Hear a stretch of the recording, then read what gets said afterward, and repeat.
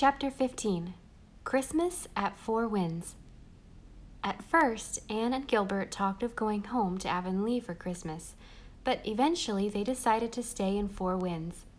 "I want to spend the first Christmas of our life together in our own home," decreed Anne. So it fell out that Marilla and Mrs. Rachel Lynde and the twins came to Four Winds for Christmas. Marilla had the face of a woman who had circumnavigated the globe. She had never been 60 miles away from home before, and she had never eaten a Christmas dinner anywhere save at Green Gables. Mrs. Rachel had made and brought with her an enormous plum pudding.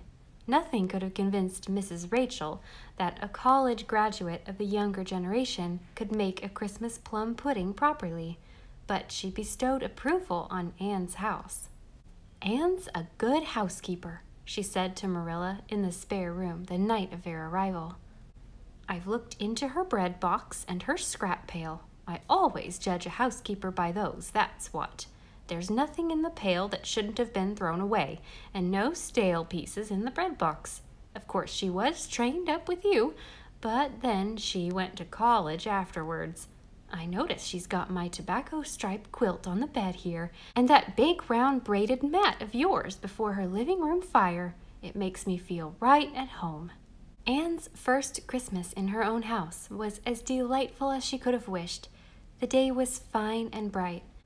The first skim of snow had fallen on Christmas Eve and made the world beautiful. The harbor was still open and glittering. Captain Jim and Miss Cornelia came to dinner. Leslie and Dick had been invited, but Leslie made excuse. They always went to her Uncle Isaac West's for Christmas, she said. "She'd rather have it so," Miss Cornelia told Anne.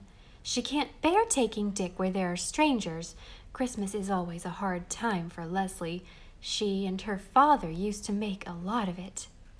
Miss Cornelia and Mrs. Rachel did not take a very violent fancy to each other. Two suns hold not their courses in one sphere.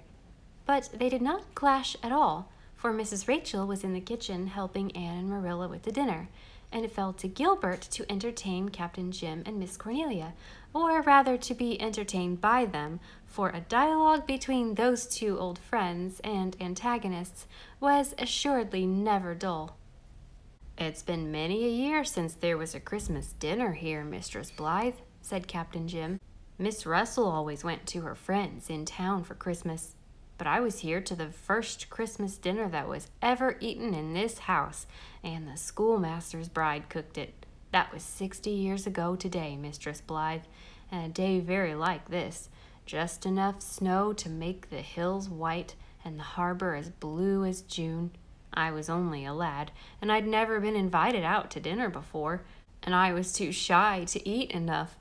I've got all over that." "Most men do," said Miss Cornelia, sewing furiously. Miss Cornelia was not going to sit with idle hands, even on Christmas. Babies come without any consideration for holidays, and there was one expected in a poverty-stricken household at Glen St. Mary.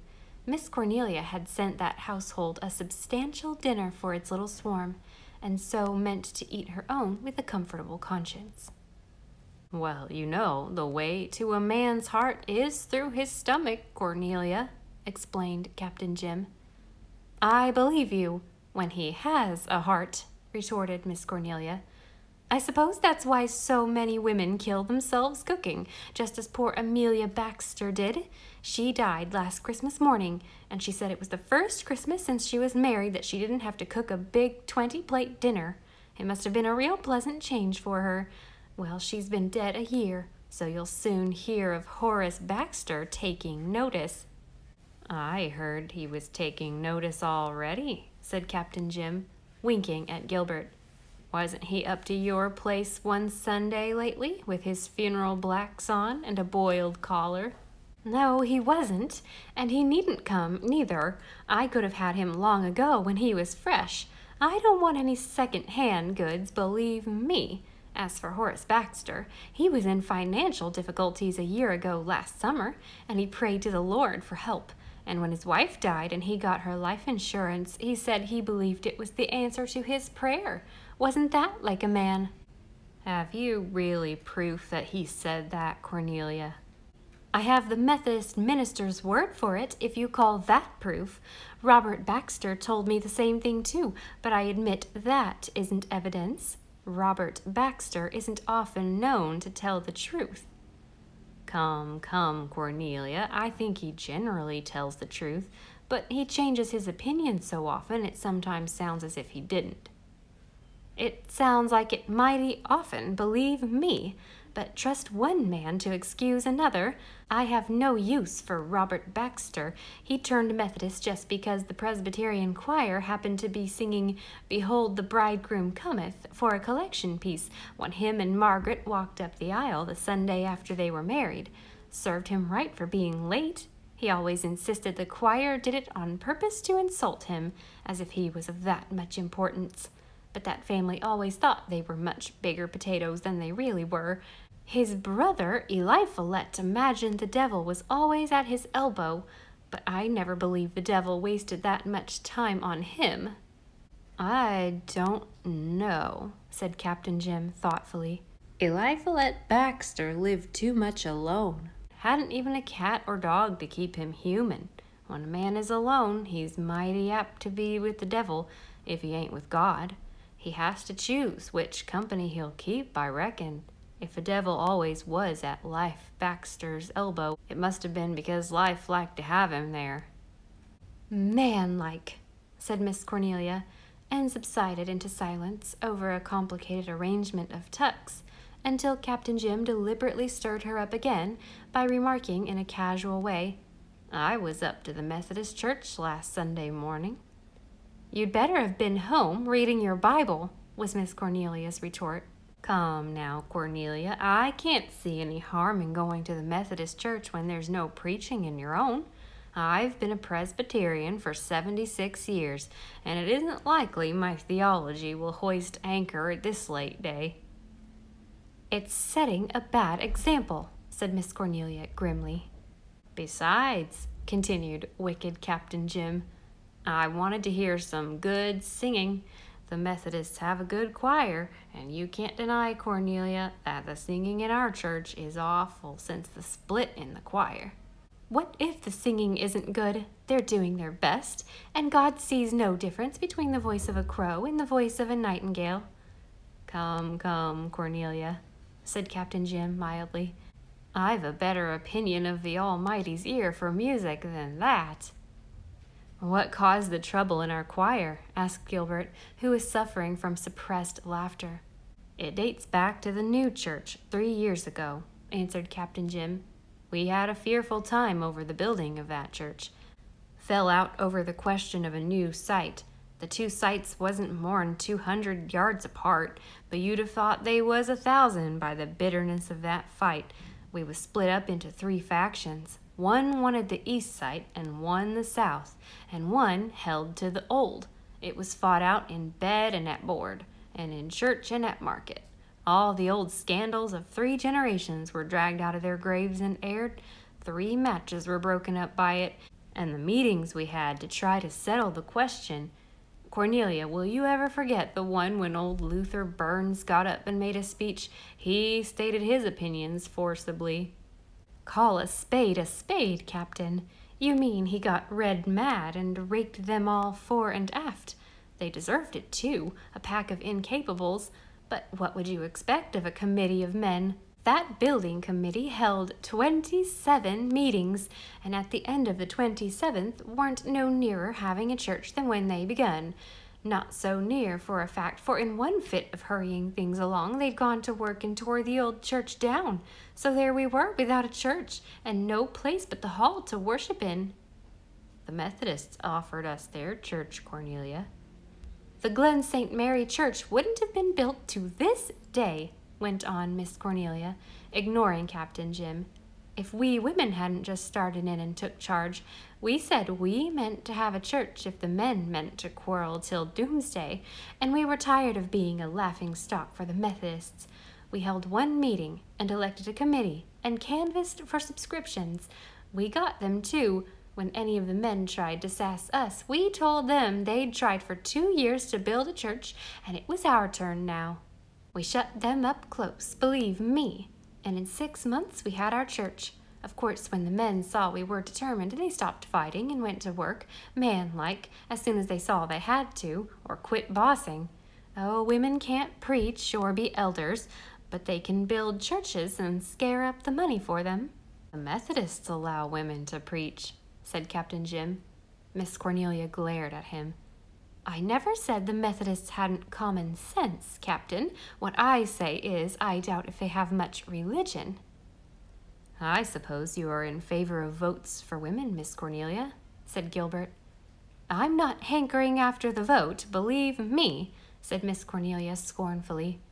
I know what it is to clean up after the men, but some of these days, when the men realize they've got the world into a mess they can't get it out of, they'll be glad to give us the vote and shoulder their troubles over on us.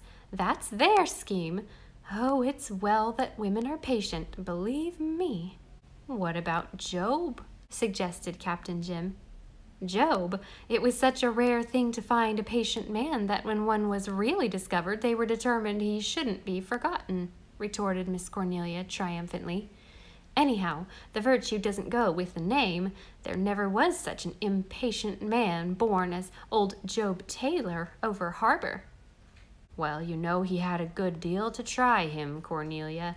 Even you can't defend his wife. I always remember what old William McAllister said of her at her funeral. There's nae doot she was a Christian woman, but she had the deil's own temper. I suppose she was trying, admitted Miss Cornelia reluctantly, but that didn't justify what Job said when she died. He rode home from the graveyard the day of that funeral with my father. He never said a word till they got near home. Then he heaved a big sigh and said, You may not believe it, Stephen, but this is the happiest day of my life. Wasn't that like a man? I s'pose poor old Mrs. Job did make life kinder uneasy for him, reflected Captain Jim. Well, there's such a thing as decency, isn't there? Even if a man is rejoicing in his heart over his wife being dead, he needn't proclaim it to the 4 winds of heaven. And happy day or not, Job Taylor wasn't long in marrying again, you might notice. His second wife could manage him. She made him walk Spanish, believe me. The first thing she did was to make him hustle round and put up a tombstone to the first Mrs. Job, and she had a place left on it for her own name. She said there'd be nobody to make Job put up a monument to her. Speaking of Taylors, how is Mrs. Lewis Taylor up at the Glen, Doctor? Asked Captain Jim. She's getting better slowly, but she has to work too hard, replied Gilbert. Her husband works hard, too, raising prize pigs, said Miss Cornelia. He's noted for his beautiful pigs. He's a heap prouder of his pigs than of his children. But then, to be sure, his pigs are the best pigs possible, while his children don't amount to much. He picked a poor mother for them, and starved her while she was bearing and rearing them. His pigs got the cream, and his children got the skim milk. There are times, Cornelia, when I have to agree with you, though it hurts me, said Captain Jim. That's just exactly the truth about Lewis Taylor. When I see those poor, miserable children of his, robbed of all children ought to have, it pisons my own bite and sup for days afterwards. Gilbert went out to the kitchen in response to Anne's beckoning. Anne shut the door and gave him a connubial lecture. Gilbert, you and Captain Jim must stop baiting Miss Cornelia. Oh, I've been listening to you, and I just won't allow it. Anne, Miss Cornelia is enjoying herself hugely. You know she is. Well, never mind. You two needn't egg her on like that. Dinner is ready now, and Gilbert, don't let Mrs. Rachel carve the geese. I know she means to offer to do it because she doesn't think you can do it properly. Show her you can. I ought to be able to. I've been studying ABC diagrams of carving for the past month, said Gilbert.